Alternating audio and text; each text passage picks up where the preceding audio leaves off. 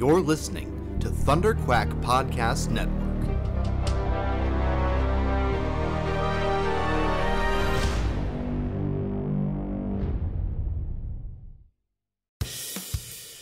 This is the Thunderquack Podcast,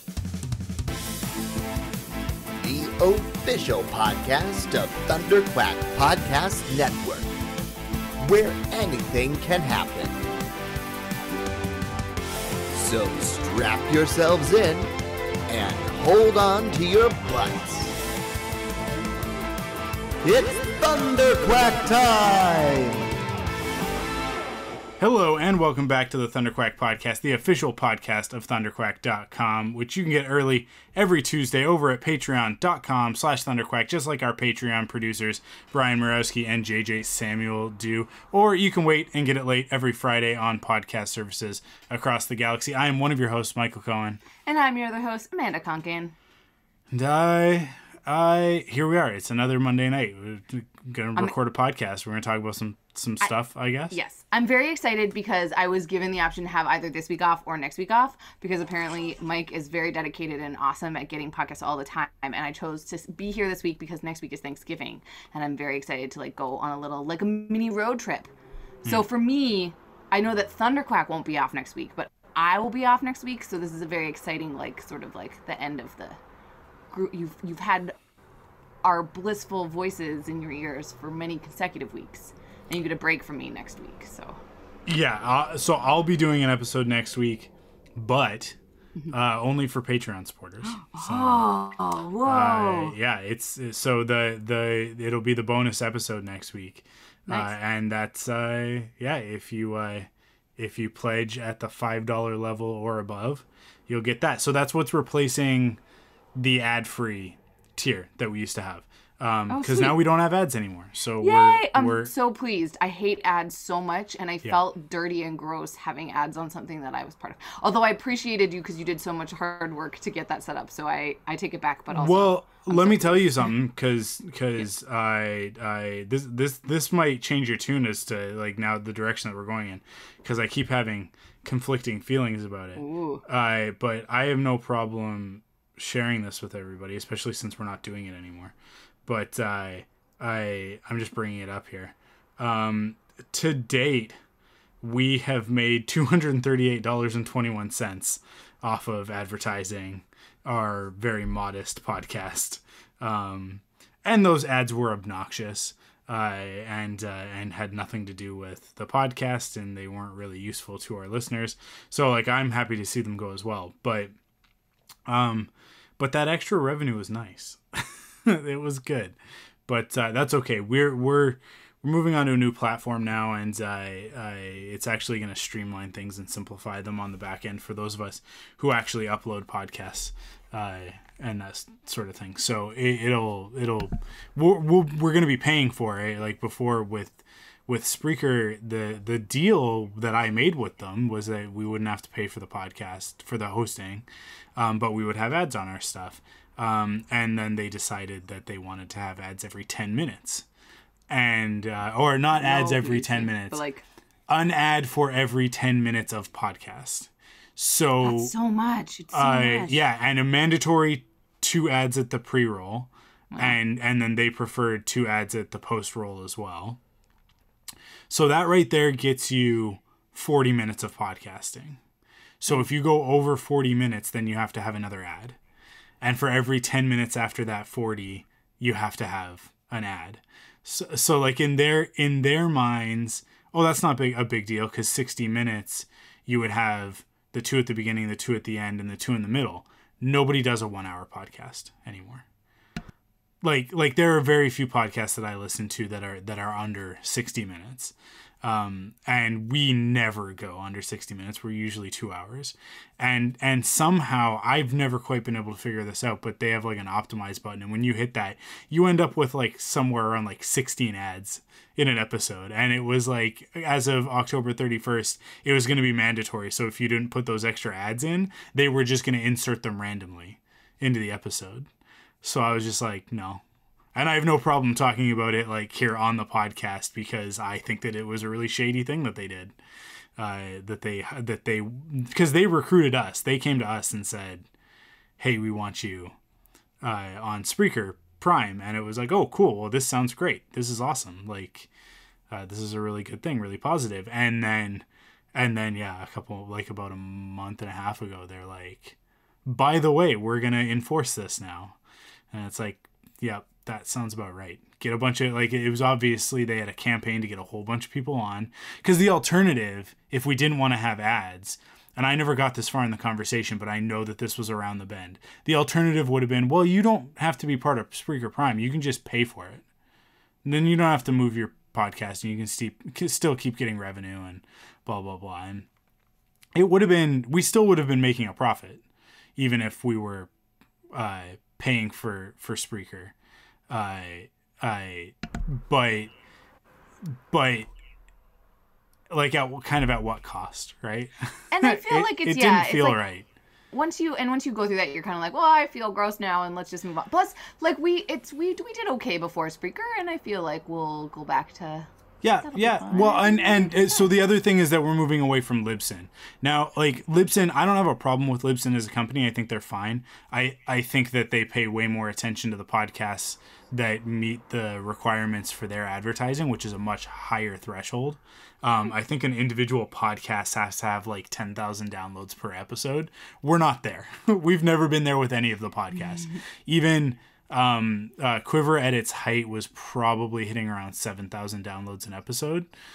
It's within a certain range, right? Episodes of Quiver tend to cap off. I'd have to look it now because I don't know. It's probably trailed off, but I think at its height, like so, season 2, season 3, were like they would sort of trail off around like the like 15,000 mark. We have like over 1 million downloads of Quiver. Which is awesome. Yeah, it's crazy. It's awesome. Like, we're okay. Like, Thunderquack, I think most of you guys know, is not like the biggest podcast network in the world, even though I've been podcasting since 2008. And you wish it were. Long before. Yeah, I wish. In your heart. Every day I wake up and I wish that I was doing this full time and not having to go to work. But, yeah, because that's obviously always been the dream. But also, that's a crazy dream. Because everybody who does have those podcast networks, you'd be hard pressed to find somebody who started out casually podcasting the way that we did, and has turned that into like a 6-figure salary business / job, right? Everybody who's really, really, really successful at podcasting has transitioned from something else. So either it's about audiences and all sorts of stuff. Like they've brought an audience with them. Like, and like either you look at the guys from Kind of Funny, they came from IGN. Like Greg Miller was the face of IGN for the last couple of years that he was there. So he brings, IGN's the biggest video game website on the internet, like in the world. So he brought millions of eyeballs with him to Kind of Funny when they started that, and then a certain chunk of those, myself included, supported them on Patreon to the point where like they're a very successful business. We're like from the ground up, and we have under 50 supporters on Patreon. I think it's not. We're not like a crazy 50 of the greatest supporters on but Patreon. Yeah, but I mean, like, and that's the thing, is that we have an awesome audience, and our devoted listeners are the best, and many of them have been with us since either day one of Frontlines, the Clone Wars podcast, or day one of Quiver, right? And so, like with Quiver, that's 9 years now. Right? We've been doing this for because it's the beginning of October, so it's been 9 years since we started. Crazy. So I guess next year will be 10 years. That's kind of crazy to think. Is that right? That's awesome. Yeah, I think you're right, because it was 8 years of Quiver. Yeah. Awesome and job. I mean, like with Frontlines, it's been 12 years, right? So,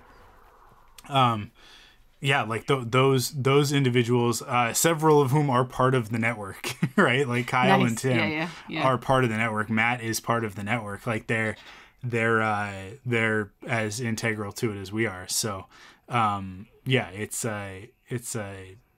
I don't know. It's a weird thing. It's like when you look at it, you have to measure success and that sort of thing. But to go back to Libsyn, like they have this massive threshold in order before they'll even consider you for ads. And I mean, like it's not really their choice. And that's the difference is that like the thing with Spreaker is that it was always kind of like, oh, this is too good to be true. This is way too good to be true. And it ended up being too good to be true because the ads were garbage.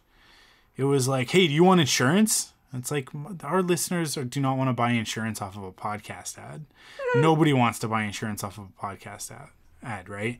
And I mean, like, I don't know that it's much better to just hear another ad for MeUndies or Blue Apron or, you know, the 1.5 million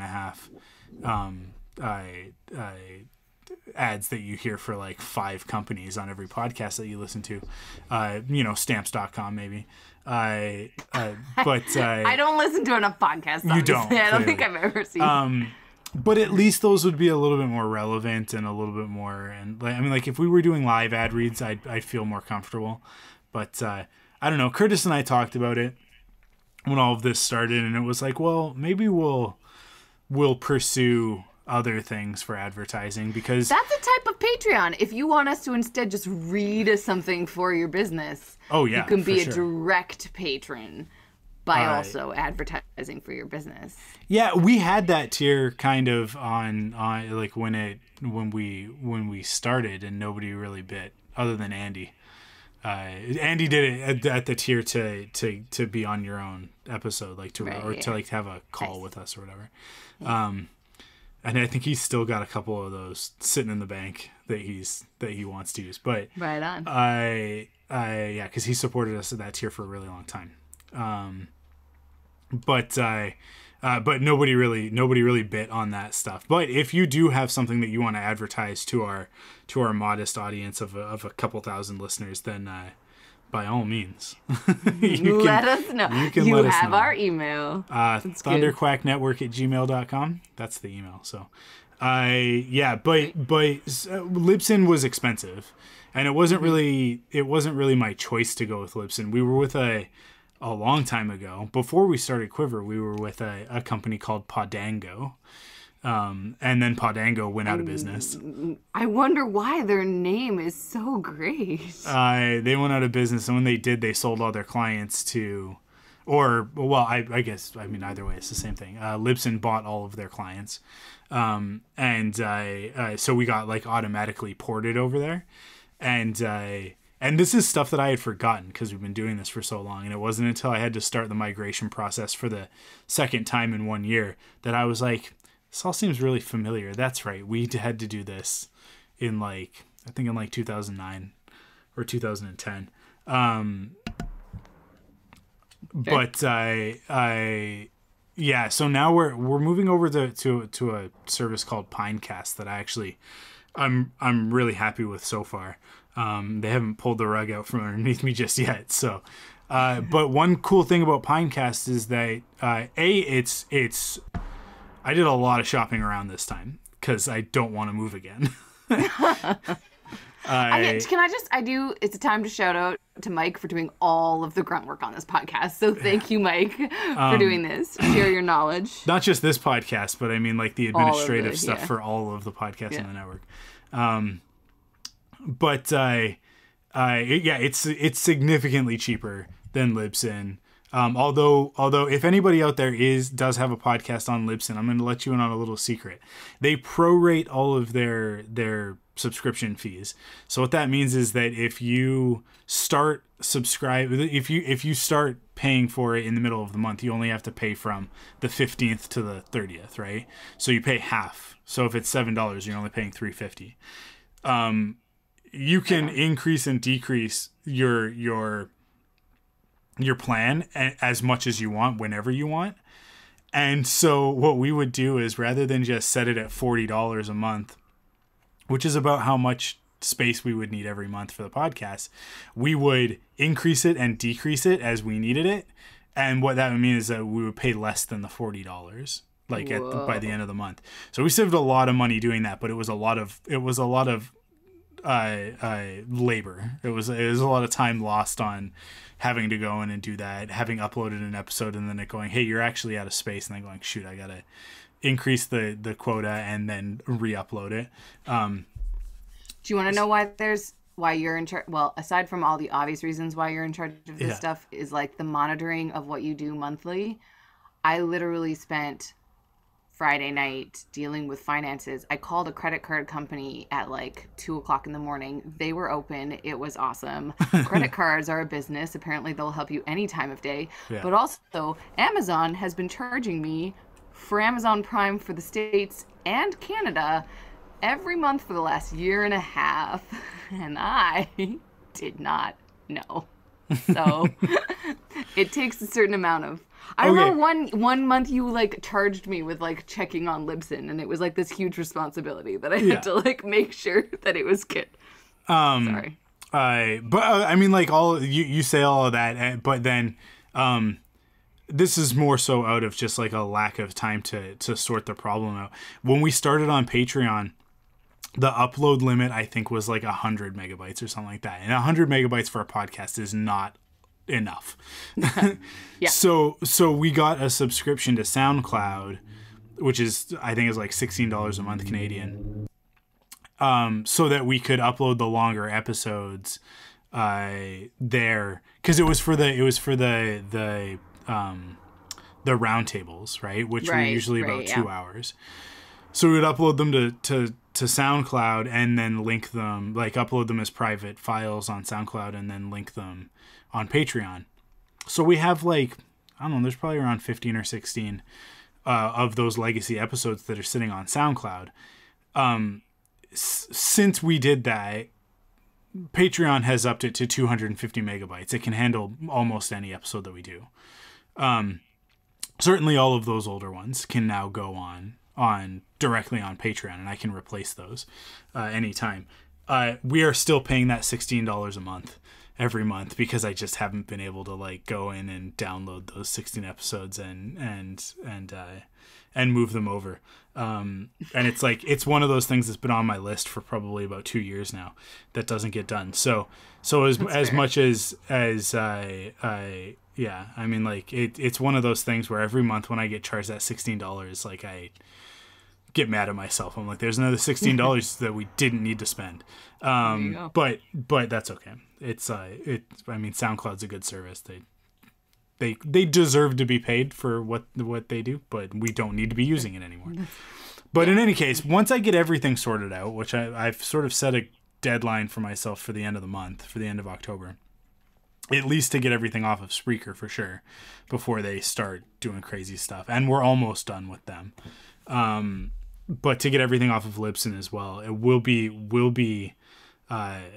paying. I mean, like I've told you guys, it's Pinecast. You can look at the pricing yourselves. The most that you pay on Pinecast is $55 US a month. And that was like one show on Libsyn. Especially like when you think about like Rebel Cells, when we were running at full capacity, when we were doing Resistance and Forces of Destiny at the same time, both on the same feed, we were probably paying like $60 a month just for that one show. And so yeah, I mean, like running a podcast network is actually, it's probably a lot like having multiple kids, because there's a lot of people out there who have one podcast, so I have to deal with this stuff for one show, and it's enough work for one show. But to deal with a network where like I got to coordinate with Ryan and Chloe and get them sorted out, and with all the Riverdale stuff. Thankfully, we get this reprieve of like, I don't know when that show comes back. I don't think it's coming back anytime soon. Yeah, so like fair. We're not, like, but they're in the process. I've got Tim, Kyle, and Paul with Saga Continues, where like they have. I felt so bad. Tim was almost done moving everything over to Spreaker. He had like 10 episodes left of like 100 and something episodes. And he's got to do it all over again with Pinecast. Oh no! But. It's yeah, I mean it just kind of is what it is. But I started counting it. I think I did got pretty far with it, where we have like 170 episodes of Quiver, 200 and some odd episodes of Rebel Cells, 138 of Frontlines. So what's the math on that? So let's say 200 for Rebel Cells. So 200, so 338 plus 170. Do that math for me. Was that like 500 episodes? Yeah, okay, sure. We're at like 500 episodes. And then on top of that, there's also Pullbox Podcast, which is 73 episodes long. And then we had like 30-something episodes of Cartoon Afternoon to add on top of that. So that's another 100, so like 600. And then Thunderquack's already done. Frontlines, Faster, More Intense is already done because there weren't that many. So, and they were the ones that were. This is the weirdest podcast we've ever done, Mike. We're doing a podcast about our podcast. About our podcast. But the thing is that like, and I've said from the beginning, because it's not our money. It's the patrons' money, right? Yeah. So, if they're curious where their money's going, this is where it's going. Quarterly check-in of this is your annual. I usually when we first started on Patreon, every January I would do like an annual thing, but well, this is it. The first couple of years, it's just way late. Yeah. So this is your check-in, see how we're doing. Yeah. But it's awesome. So. We'll have all that revenue from Spreaker, which is just kind of from nowhere. We haven't been spending much on Libsyn because we've just been paying the $7 a month until we get the shows off of there. So we're giving them like, which is like the minimum, right? Man, I don't even know how many shows are over there. So like probably like somewhere around $50 a month. So we won't be paying them that anymore soon, and we'll be on Pinecast. We'll be giving them $50 a month. And with the revenue that comes in, we're at almost $200 a month on Patreon. We'll be in a good spot when this is all said and done. And we have money in the bank right now, which is a first for Thunderquack, because for a long time I've talked about it, like we were like a zero sum sort of thing. Like it was like right on the line every month.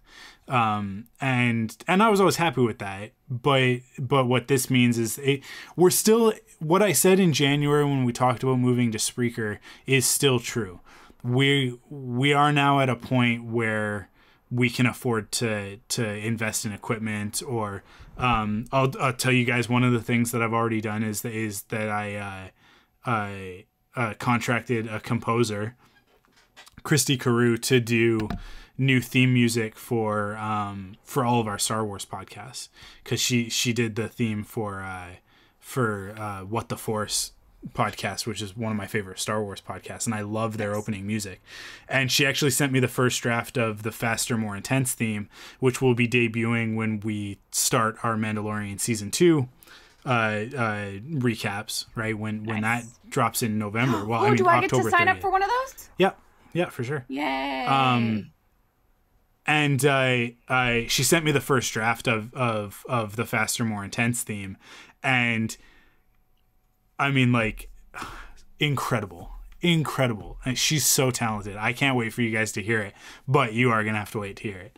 Can I just say one of my favorite things about like people recognizing how economies work, in that like by people being patrons of our creativity, we get to be patrons of other people's creativity and like foster that sort of circle. And I just think that that's really cool. And that's how it works. It felt really good to connect with Christy and just say like to say to her like, hey, I really love what you did for What the Force. It's awesome. I would love for you to do that for us. Like, is she a Canadian composer, or is she from others? She's actually from North Vancouver. What? Dude, you have no idea how hard it is to find female composers from BC. Yeah, what? She's from North Vancouver. She lives in LA now, I think. I'm pretty sure she's in California, but but she has like Canadian citizenship. Yeah, but she I mean she's from Canada, so yeah, we talked about that a little while ago. Actually, she'll be on Faster, More Intense. Nice. Probably I'm hoping that I can get her on like the week before we start the Mando stuff so that we can actually like talk about the music and the process of like how she composed it, and that'll be kind of be the way that we debut that. But we were like, it just randomly through social media, a mutual friend of ours on Twitter said something about Vancouver, and I was like, oh cool, I'm from Vancouver, and then she's like, I'm also from Vancouver, and it's like, no way, nice. It was very cool because we'd been like, she was already working on the music at that point, and then we find out like it's the small galaxy, right? So funny. But yeah, no, I mean, like it's difficult to find female composers in the industry to begin with. It's one of the points for Canadian content. Yeah, you have to have Canadian composers. So it was awesome to like when I started listening to What the Force, heard her work, and then like she gets like they shout it out at the end of every episode, right, as part of the credits of the episode. And I was like, well, I'm gonna look her up and see if she'll do some stuff for us.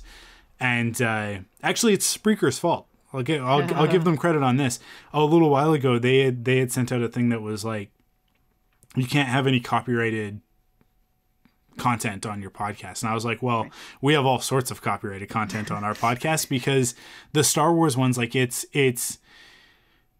like the Lucasfilm and Disney look the other way, right? Like they because you're creating fan content, they go like, yeah, whatever. It's fan content. It's like the purpose of it is to drive people towards their content. Exactly, right? exactly. Yeah. So like the quote unquote money that they would be losing from us using music that technically belongs to them is made up for in spades by the goodwill that's generated just off of fans talking about the product, right? It's not worth it for them to come after anybody.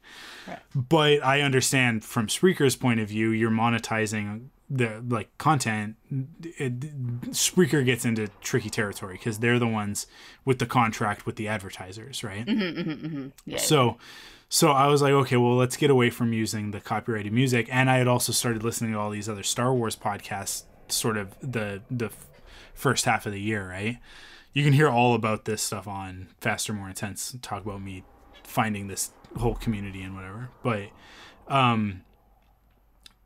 it was also sort of like I started listening to What the Force, and I was like, well, they have their own theme, and I would like, as much as I love the music that we choose to use for the for the 3 shows that we have, it would also be awesome to have our own Star Wars themes, right? Like our own recognizable, like I can, this is a testament to Christy and how great of a composer she is like, I could hum the What the Force theme, and like every time I listen to the podcast, like it's like in my head for like half a day.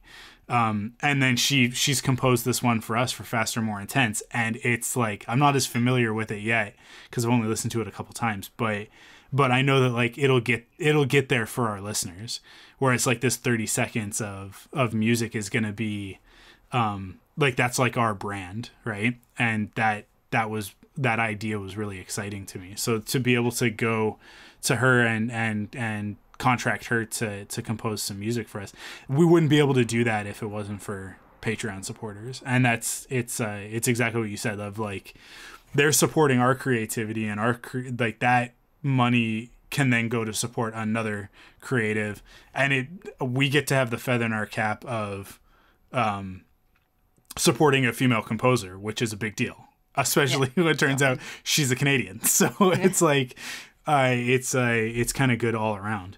And then on top of it, she's incredibly talented, and the music is so good. So yeah, I mean, I really want to share it, but it's like in process. Like it's totally not a finished piece. Like she sort of sent me like the sketch of it to be like, is this what you were thinking? Because we kind of discussed. Yeah. We discussed like 3 separate tones for the 3 different shows, for Faster, More Intense, Rebel Cells, and Saga Continues. Nice. So it was like, okay, like these are what these 3 are gonna sound like, sort of thing. Cool. Very exciting. Yeah, it's so good. Like it's nice. It's good enough to put on an episode now, but I know that what the finished product is going to be so much better. So I don't want to ruin it for everybody else. I want everybody else to hear like the totally finished, mixed, polished version of it. But I listened to it, and I let Crystal listen to it because I was so excited. I was like, listen to this, listen. And she was like, that sounds like actual Star Wars music. And I was like, yeah, Christy is super good. But she's like she's a huge Star Wars fan as well. So like she's a John Williams aficionado. So yeah, it's really exciting. All of that circle back around to Pinecast. One of the reasons why I really like going with Pinecast is that I don't remember what the number is, but a portion of what we pay them every month goes to and I can't remember the fund or whatever, but it goes to like they're called Pinecast because it goes to like an eco-friendly foundation that's like planting trees or something like that. So it's like it also does a positive thing. So your guys' money is going through to this positive thing. So it's all this, it's all good stuff. And by the end of the year, everything will be cool. Everything will be moved to where it needs to be, and we can go into 2021 fresh and just focusing on the content instead of me having to focus on all this. If I could put the time that I'm putting into this migration into building new websites or content or whatever, man, we could produce so much stuff. Or I could just have some free time again. But that's okay. It's October. I don't have free time in October because I'm also doing Inktober. So I could hear you. Oh, that's what I was gonna bring up on the post show or the pre-show, whatever we call it. I could hear you drawing, and I was gonna bring it up. And that was remember I was like, there was something else I was gonna talk about, and that was what it was. I was gonna bring up your sketching because I could hear you sketching as you were going, and I thought it was a opportunity for you to talk about your sketching. I have to manage my time very efficiently right now. Yeah. So I was just basically like wireframing out.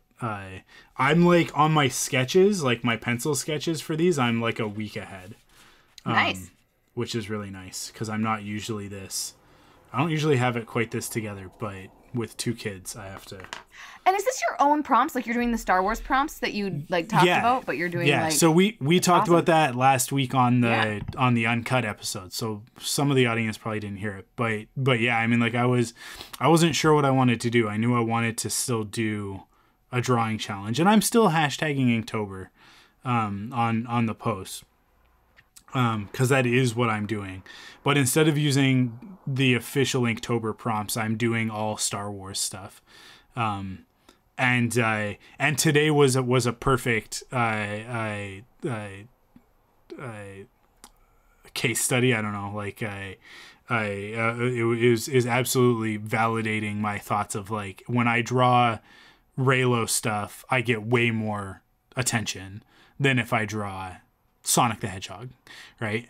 And so today I drew Rey with her lightsaber and posted it, and I put the Reylo hashtag in it, and it's gotten way more attention than anything else I've done in the other 4 days of Inktober. What?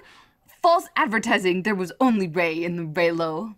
Well, you don't know what she's thinking about. She's meditating. That's fair. I did watch The Last Jedi yesterday because I just needed something to do in the morning, and it made me feel good.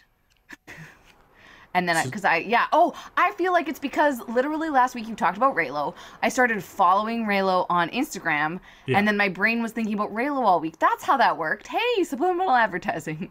And then I watched The Last Jedi because it was nice to watch it. I watched it while I did a crossword and thought about how nice it is to not have children, basically. And just that is how I basically spent the entire weekend doing crosswords. And then I watched The Last Jedi, and I'm kind of like, it was a thing. I was hanging out with a friend. This is a quality podcast just for everybody, this week's episode. But on Saturday night, I hung out with a friend. We were talking, and I was like, oh, do whatever brings you joy. And there was like this sad moment where she was like, I don't know. I feel like I do things because I think they should bring me joy. And I'm like, okay, that's interesting. Rough. Yeah, but because for me, I'm like, I do that every day. I just do stuff that brings me joy. And I mean, granted, I don't do much, but it was a genuinely awesome weekend to say. Anyways, you can continue talking about your Raylo hashtags in Inktober, but I just thought that was the end of it. You... It's just if I draw Ray or Ben Solo and I hashtag Raylo, it gets way more attention. All the love. But as I said before, I Finpo is the one that really gets people going. Nice. If I look at the insights on my Instagram account, it's still number one is the one of Ben and Ray in their like Hoth type outfits, where I drew Ben Solo, the redeemed Kylo Ren, in like a thermal outfit that is it's Leia's outfit but on a man from Empire Strikes Back, right? Like with the puffy vest. Right. I just drew that on him, on his very tall, wide body, and I think that I struck a chord. I think that I hit on something that people like. Is this on your? Is this on your Archangel Wolf? Yeah, ARKANGELWUL. I'm trying to scroll through this. Was it a while ago that you posted this? It was back in July 20th. Hey, you do a lot of art. Look at all this art. I've been drawing a lot lately, but this is what I said last week on the Uncut, is that like I started drawing this Raylo stuff because I was frustrated with Rise of Skywalker, right? And right. I needed closure on that story that the movie didn't give me, so I started creating my own content, which is where fanfic comes from, right? In a lot of instances. So I started doing this, and then and it like blew up. Like all of a sudden I started getting way more likes than I normally would. So I kept going with it. And it was like that Finpo one that really did it. Like that one's got a lot of attention. Which for people who don't know, Finpo is Finn and Poe Dameron. For people who don't know, you should probably stop listening to the podcast right now, because yeah, that's fair. Who even? What even? Also, though, Poe. So let's just talk about The Last Jedi for a moment, and then we can talk about actually. Yeah. Well, I have things I actually want to talk about on the podcast, but just for like 1 moment, Poe is the worst, and I almost use the F word right there. Like that, he. Basically, how does Holdo not just shoot him in the face during that movie? Where you're like, this is the reason why she didn't tell people her plan, is because somebody leaked it and then compromised the mission. Like, holy hell, dude. You're the reason that, oh my gosh. And it just, the whole time I was watching it, I was like, you know what? I mean, because, for the first like 5 minutes of that movie, he's the best part of it. But then he quickly becomes not the best part of it. And the best part of it becomes Ben Solo's as we've talked about previously. I think he's also the only reason that any of them make it as far as they do. So as much as not following Leia's orders was Poe is Han, right? Like Poe is Han via a different route, and especially since the Rise of Skywalker and they make him a former spice runner, he is very much Han Solo. Only like Leia tries to reform him as a mother instead of as a romantic partner. So, and she does a much better job. But like you really have to think of it that way. That like Poe is the same. If you like Han in the movie Solo, then you kind of also have to like Poe Dameron, because they're the same guy. Just at sort of different circumstances. You have to like Han in Solo. Yeah, you don't like Han in the movie Solo? Well, you have to like him because he's Han Solo. But like... Yeah, but so here's the thing, is that they Poe just needs to distract them long enough to finish the evacuation so that they can take off, right? I'm not arguing that he didn't do a really good job in the beginning of the movie. It's the rest of the movie that he's a terrible But this individual. is the thing, is that it's not, you like, this is gonna sound like I'm attacking you. I'm not. This is kind of where we're at. I think a lot of us mentally, and where cancel culture kind of comes out of, is that we're all so quick to throw the baby out with the bathwater. We don't look at circumstance. We don't look at a sequence of events. We look at the one thing that somebody did wrong, and we decide that now they're going to be written off, right? I'm not saying that that's what you're doing, but I'm saying that that's very close to the mentality, because when you look at it and you look at the sequence of events, it's a lot of really bad circumstances all happening really, really close to each other that everybody is just reacting to. None of them are making solid choices. Holdo is also awful. She's a terrible commander in The Last Jedi. I don't know about like before that. Obviously, if she's an admiral, or is she admiral or vice admiral? Admiral Holdo. Vice Admiral Holdo. I think she's introduced as vice admiral, but yeah. In any case, I think she was vice admiral and got promoted to admiral because everybody got blown up at the beginning of the movie. So when she takes over, she's admiral. But in any case, she obviously has a very good career up until that point, but they are in a dire circumstance with no good way out. And she sees Poe as the reason why her bombers have been destroyed, right? But because he was the reason that her bombers were destroyed. Well, okay, yes and no. He pressed an attack, but it wasn't that the TIE fighters cut them to shreds. It was totally circumstantial, and it was totally a fluke. It was the Force, right? Because if you go back to, I can play it in my head. The TIE fighter gets destroyed. It smashes into one of the bombers just after they armed all of the warheads. Yeah. And that sets off a chain reaction because these bombers are all flying too close to one another. So there were problems with the plan, but they were problems that were hard to foresee because it was this accident that sets off a chain reaction that leaves us with one bomber, right?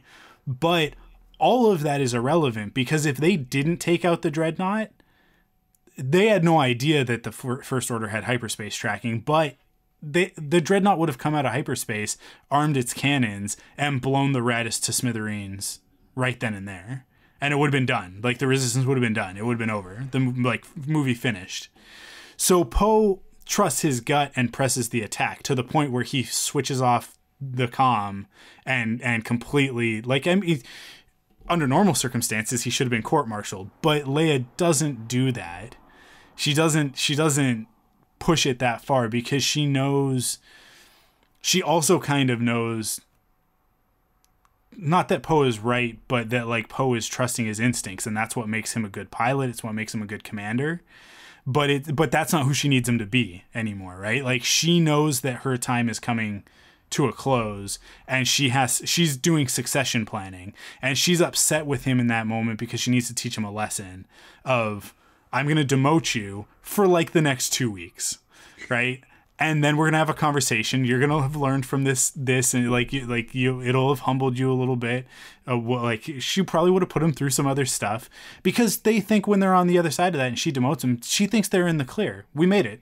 We escaped. Yeah, right? Yeah. Now we just got to find a new base. And when we find a new base, I'm going to make you clean the bathrooms for a week and then you can be Commander Poe Dameron again, right? But she gets incapacitated, and that leaves Poe in this weird limbo of my commanding officer is now, for all intents and purposes, dead. And here comes this other person who's taking over, who doesn't know anything about me other than what has just happened, right? And thinks that she knows me.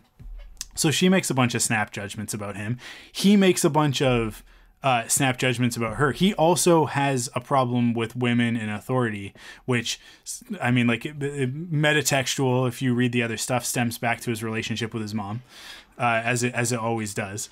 And so Leia knew how to handle it. Holdo didn't, and so Poe, he reacts to a lot of stuff, but she also pushed his buttons. and also like didn't trust. Holdo came to the realization near the end that like why Leia keeps this guy around, right? And it was the mutiny that did it. Like in the mutiny she goes like, all right, okay, I get it, I see it, I see what Leia sees in this guy, and what she says to Leia is like, I like him, right? But I mean, Poe does have growing up to do. He did have a lot of maturing to do, and he does have some reconciling to do with women in his life, and particularly women in authority. And I can relate to that, and it's one of the reasons why I love him so much as a character. But yeah, I mean, like, so he makes some bad choices, but Poe is not awful. Poe is a little bit dumb at times in that movie. And then he's left in this place of like, he is the leader of the resistance at the end of The Last Jedi. And then we get to The Rise of Skywalker, and it turns out that J.J. Abrams and Chris Terrio didn't watch The Last Jedi. They've just never seen the movie.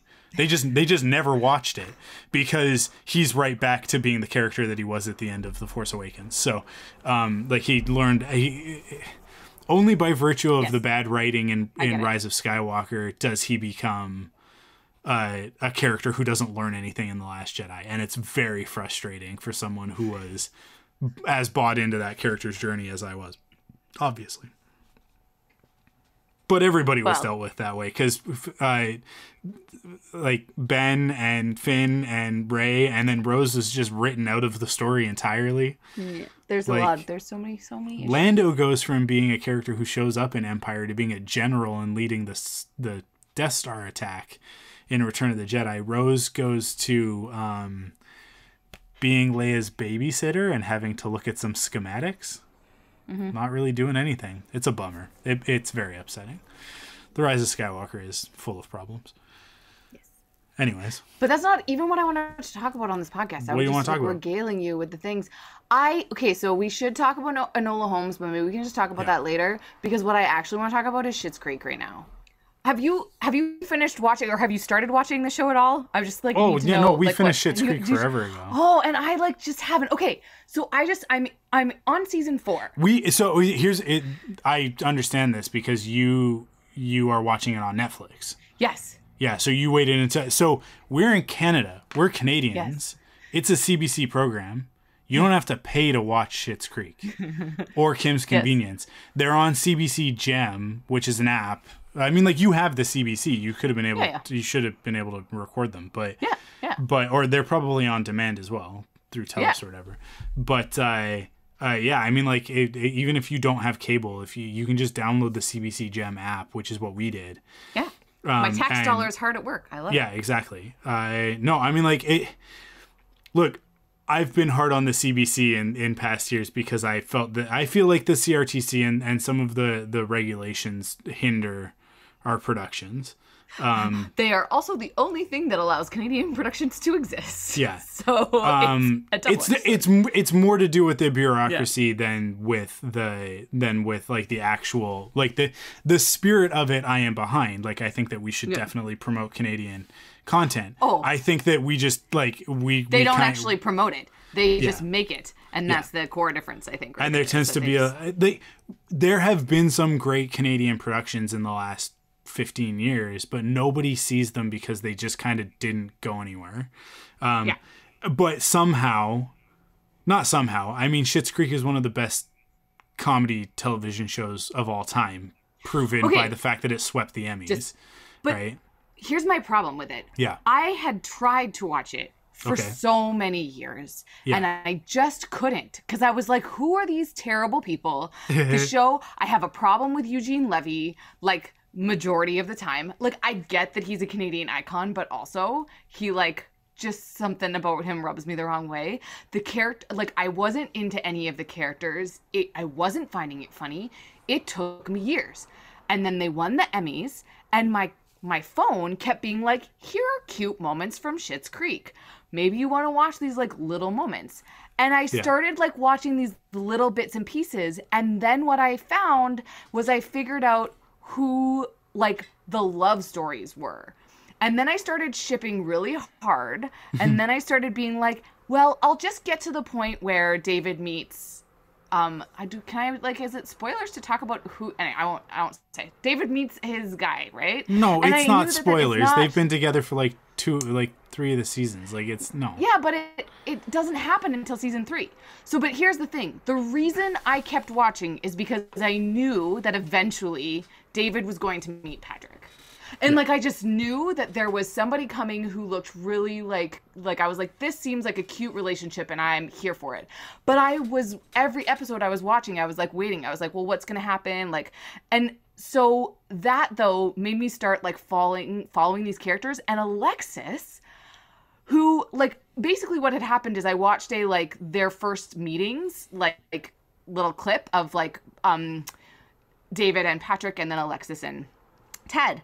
And then when Alexis and Ted first get together, you're like, what? Why do I care at all about this relationship? At all. And it's just kind of funny. And that's the same actor. Like, Ted is the same actor that plays the giant idiot, I think, in Holistic Detective Agency, Dirk Gently. Like, I'm pretty sure he's the, like, dude with the machine gun. Anyways, I feel like I've not watched Dirk Gently. So you haven't watched Dirk Gently? We've talked about this.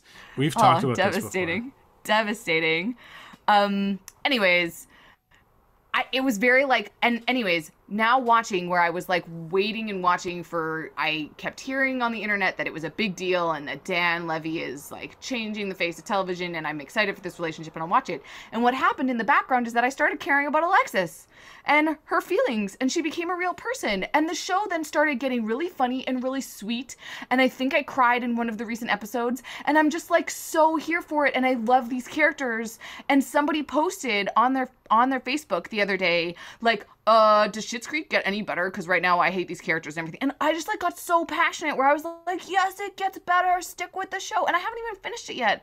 And I just like the relationship between Patrick and David is so cute. Like, it's so cute. And you're just like, this is just, I don't even know what to say about it, aside from the fact that like people should give it a shot, but also that you don't have to, like, there are parts that I just don't watch. I kind of fast forward through them because sometimes I just can't stand it when people are being cringy. And there's a few, like, I quite like Moira and Johnny are great, but there's a lot of scenes that I can't watch where I'm like, this narrative arc that they're putting you on in this episode is so awkward, and I just don't want to pay attention to it. But anyways, that's what so basically I had to apologize because I know that you told me to watch the Comey Rule. Yeah. And I, instead of doing that, I stayed up way too late last night watching Schitt's Creek. Like, I stayed up so late, and then I went to bed, and then I was falling asleep, and I was like, is it worth it for me to watch another hour of this show and feel gross tomorrow? And I chose yes. And then I woke up this morning being like, it's okay.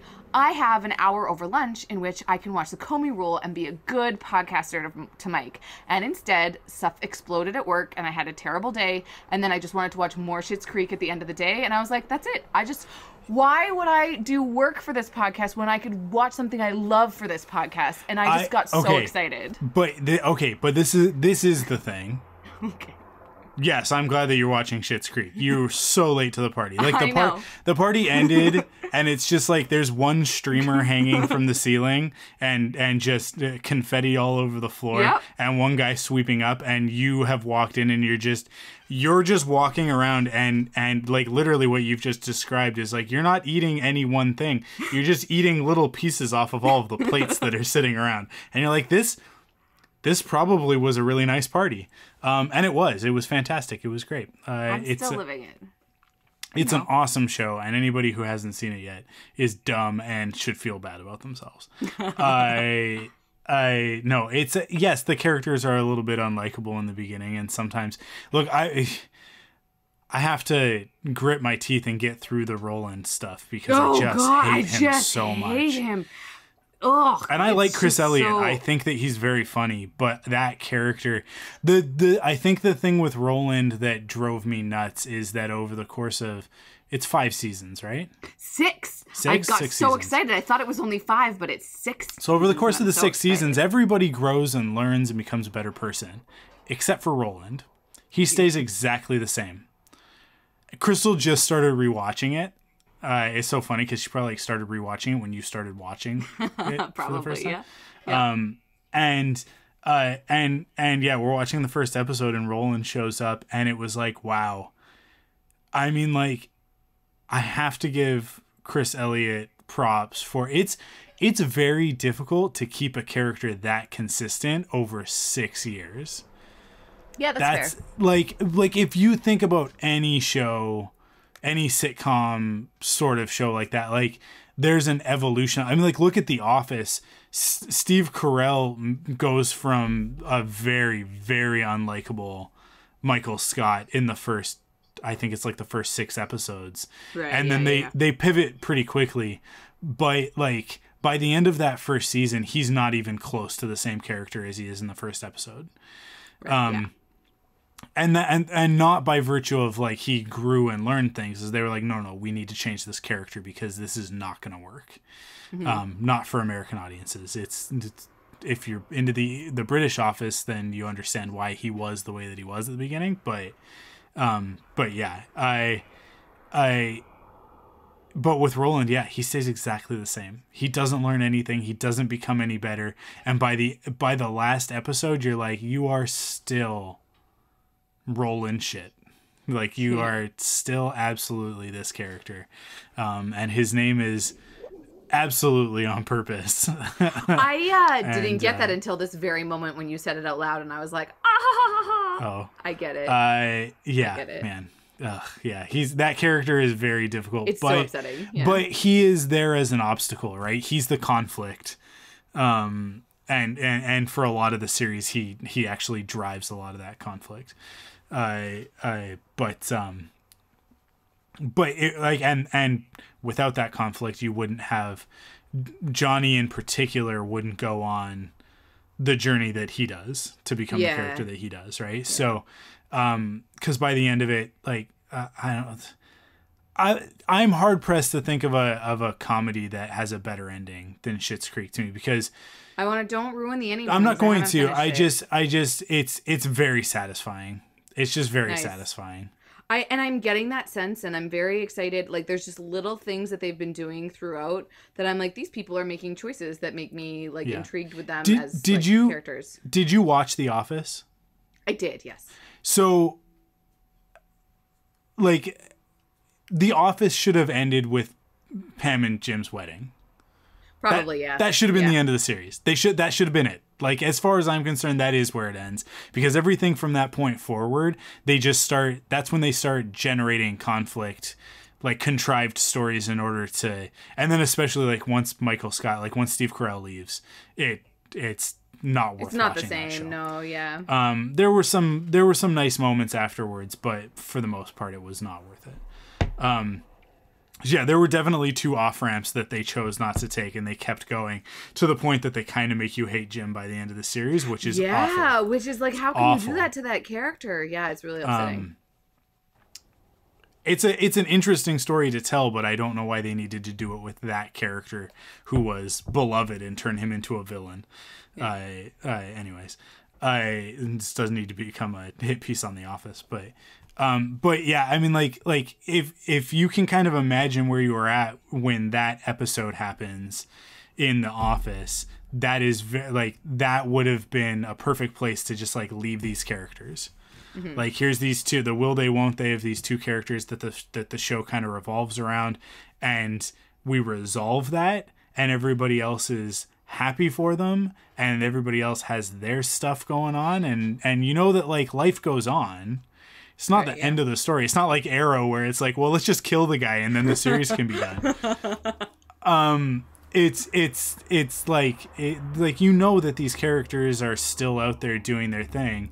That Parks and Rec did a really good job with the end of their series. Like, don't ruin that one for me either. I haven't seen the end of that either. Well, just to the point. All I want to say that is just to the point where like they could do like their COVID thing where they've come back and done.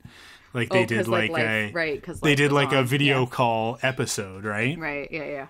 To be like, these characters are still out there, they're still living their lives. That makes me excited to finish Parks and Rec so that I can watch that. It's not a good example of what you're talking about because I get what you're talking about and I really want to finish Parks and Rec. But Veep also ends very well. Have you seen Veep? Did you? I haven't watched Veep. I could not. I had a really hard time getting into that one, but I know that it's good. I'm aware that it's so cringy. It's so cringy. But the perfect part about it is that the last episode just ends so perfectly. Like, it's such a perfect culmination of everything they worked to on the show, and I just think that was really I think one of the biggest things about that, like, I remember when the show was ending and people asked, like, why are you ending? And Julia Louis-Dreyfus was like, look, it just when we started, we were making fun of this, and then the world changed, and now it's not a satire anymore. Now it's the news. Yeah. And they were like, there's no jokes left in this. Yeah. Because and to me, it's like, I think by the time that I went to get into it, I think that's kind of where we were at, and I was like, I don't need this. I mean, it's a real bummer.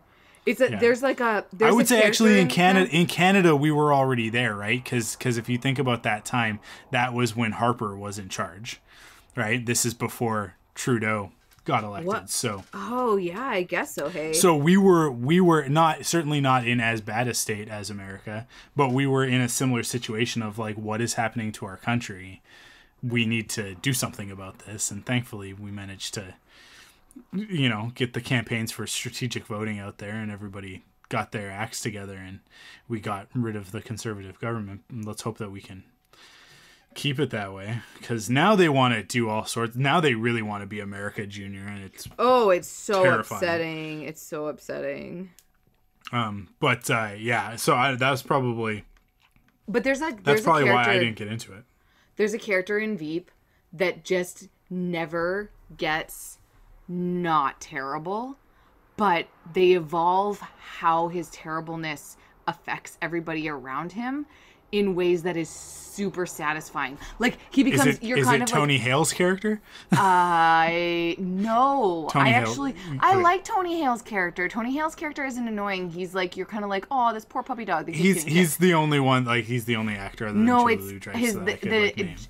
I mean, if people watch Veep, Jonah. It's Jonah's character, who, like, it's just a thing that he's a sort of irredeemable, just but also like an idiot, like, who doesn't know what he's doing, and he just gets more and more power as the show goes on, and never is like, he gets it because he is useless, and it's just like so cringy it's just so well done. Like, they just, like, that character particularly is just such. Anyways, I highly recommend Veep if people are like, I mean, it is depressing because, as you say, it's hard to watch something that you're living, but Julia Louis-Dreyfus is great. And also, I really love the girl. It's the girl from My Girl, right? Who I love. Anna something. I forget what her last name is. But she's one of the main characters, and I think she's so great. Like, her characters. She plays a character named Amy, and it's fabulous. Like, it's just like the way that they treat women on the show is just it's so interesting. Like, all the women are treated so terribly by other women as well. And it's just an interesting deconstruction of, like, politics. So, yes, so many awesome shows. Watch Schitt's Creek. That was basically all I wanted to talk about today. Because I'm right in the... I don't know, Mike. One of the things I love so much about TV is just sometimes I love it. And I get so ingrained in a story that it just makes my life happy. And that is, like, I'm literally just, like, in the middle of a binge right now. Because I was watching just, like, episodes of Schitt's Creek for the last couple weeks, like, here and there, and then it went full-fledged yesterday, where the afternoon I, like, went grocery shopping, then I came back, and then I basically just watched, like, 7 hours in a row. Like, it was intense. That must be nice. It is. I mean, yes. There's a lot of things that I'm very pleased about my life, just being able to do whatever I want to do. That's good. But, you have love and children in your life, so. Yeah. No, they're wonderful. I'm living vicariously through fake television characters. Like, gay fake television characters. That love story is more interesting than, like, anything in my life. Well, I mean, like, I think that love story is more genuine than a lot of Oh, stuff on yeah. TV. So It's so cute. I just watched the episode where David dances and sings a song, and it's so cute. And I just love it so much, and they're just so cute. I agree. I agree. Next week, okay, you have to watch the Comey Rule for next week. I am not going to be here next week. Oh, yeah, that's right. Well, okay, will, so you have 2 weeks. I will, and I actually have started it. I have, again, best of intentions, Road to Hell and all that stuff. But, like, I put it on so that I can go and be like, instead of having to search for it every time, I can go and be like, continue watching. So it's, like, queued up and ready for me to watch. So as soon as I've finished watching all of Schitt's Creek, I will watch the Comey Rule. Okay, you're going to like it. I know. It seems interesting, like, from the first little bit. I know that I will. So thank you for that, Rick. Yeah, and yeah, I mean, I think that we'll have a lot of political stuff to talk about when you're back. Ugh, I don't want to, but so upsetting. Man, let's just really quickly before we end. Oh Trump, no, I was so pleased with us not having talked about politics. I just want to say that it's going to be like a couple sentences. We talked about Trump being garbage a couple weeks ago, and all of that still holds true. But if you needed any more convincing, all you got to do is look at the videos of him from today, having left the hospital way sooner than he should, putting lots of people in danger, very clearly still being sick with COVID. And I really thought that he was faking. I thought that it was a load of rolling shit. But see, it wasn't a swear because it's the last name, the Schitt. I love Canadian television for having different rules about swearing than American television, because Americans are having so much troubles with this, and I'm like, they say the F word continuously. This is a Canadian broadcaster. And on the CBC, it's not bleeped. Yeah. Like and it would air at like 8:00 at night. Yeah. It's because Canada is awesome. We're the best country. It's really awesome in terms of like just rules of around ratings, and I just think that's really great because you know it's just words. They're just words. Anyways. But yeah, if you needed any more convincing, I hope that you don't need any more convincing. But if you did, yeah, I mean, like Trump's behavior over the last week, it hasn't even been a week. It's like 5 days. With him getting COVID and giving it to everybody in the White House, and a lot of people being very sick as a result of the carelessness and callous nature of him and his administration. Please vote for Joe Biden. Just do it. It's just vote for the guy. Because a vote for Jim Biden is a vote for Canada, because Jim Carrey played Joe Biden on SNL skit. So basically, yeah. You're basically voting for a Canadian. There you go. Wait, does that help or does that make it worse? I don't know. Anyways, I mean, I think from a Canadian perspective, it sounds like a good thing. I think from an American perspective, they'd be like, "Oh, I don't want it. I want my guns," and it's like, okay. I'm very excited for the day that Meghan Markle runs for president and the colonists take over again. So I have already said on Twitter that I'm gonna try talking to the Queen and see what we can do about let's get at least a couple of these states back into the colonies, back into the Commonwealth. I mean, that's fair. I don't want all of America. There's a bunch of it that they can keep, but like, let's just take the West Coast. We've been trying to take the West Coast forever. I honestly feel like, I've said this a million times, I honestly feel like British Columbia should just separate from Canada and Washington, Oregon. Yeah. Cascadia for life, man. We would be the greatest country in the world. We would be the most powerful country in the world because we would own all of the movies and TV.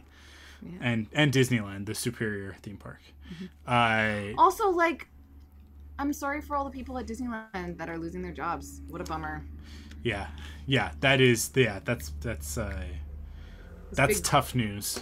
Corporate craziness. Yeah. Like, I hope the world gets some semblance of. Anyways, stay safe, stay well. Yeah. Well, hey, vote for Joe Biden, because if you want things to go back to normal faster, I'm not saying that he's going to fix it all overnight. Okay, but, I mean, haven't you heard that a vote for Joe Biden is a vote for a cure for coronavirus, though? Like, can we start spreading that rule? That rumor? No? Should we just? Are you saying like let's lie? Like let's do what they do? Yeah. Okay. I'm fine with that. I didn't lie. No, I said, did you hear? I didn't say it. I said, did you hear? Ah, I see. Yeah. Right? That's what people do on the internet. That's how fake Yeah. news spreads. Yeah, that is how fake news spreads. Awesome. No On responsibility. No responsibility. On that note, that's it. I'll be back next week for everybody on Patreon. Probably all by myself. I don't know. We'll see. I will Maybe be eating maybe I'll rope a turkey guest into in a small town in Alberta. I'm very excited to go to a small town in Alberta. It's, I don't know, there's just something like very rural about small Alberta towns. I mean, not small towns in general. But... There's the rural thing is that they're literally rural. That's Yeah. the rural thing. They have outdoor cats. I'm very excited. Oh boy. I have an outdoor cat. We just don't let him go outside. That's why he's so mad at everybody. Fair. That's fair. Okay. Well, have a fun podcast next week. Yeah. It'll be good. Okay. That's it for this week. Thanks for listening. Stay safe, everybody. Wash your hands and be kind to one another.